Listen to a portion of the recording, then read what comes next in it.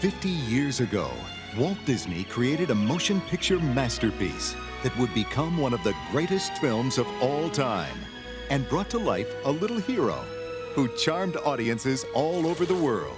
Good piece of wood, too. This summer, that timeless classic returns to theaters. It's Walt Disney's one and only Pinocchio.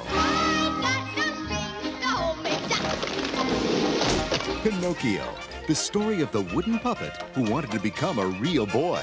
I'm going to school. That's the stuff, Pinocchio. And set off on a fantastic adventure with a very special friend. Cricket's the name. Jiminy Cricket.